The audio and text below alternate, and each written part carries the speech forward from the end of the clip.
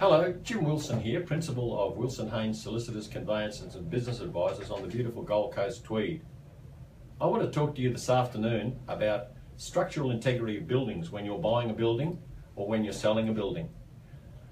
The important thing to be aware of is that structural integrity does not only extend to the exterior of the building and what we have here as called concrete cancer, which is very topical at the moment, but structural integrity also applies to things such as lifts, pools, and other associated infrastructure in community title schemes and body corporates.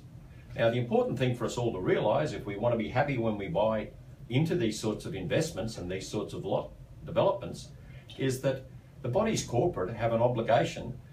to provide on each year an update for the next 9 years on anticipated capital expenditure, the periodic replacement of items of capital nature, and expenditure that should reasonably be met out of capital. There's nothing worse than swimming in a leaky swimming pool or waiting for a lift that doesn't work.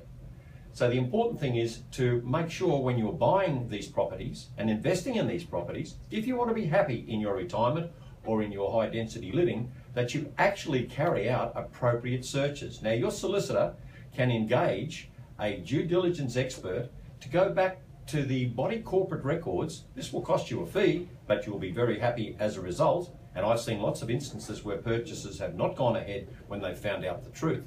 So what you do is you engage a due diligence expert, and that expert goes back over the books and records of the body corporate with a view to making you happy when you move into that investment. He will check all of the memos and notes of the suppliers in relation to pools, lifts, painting and all of that sort of thing of the exterior of the building.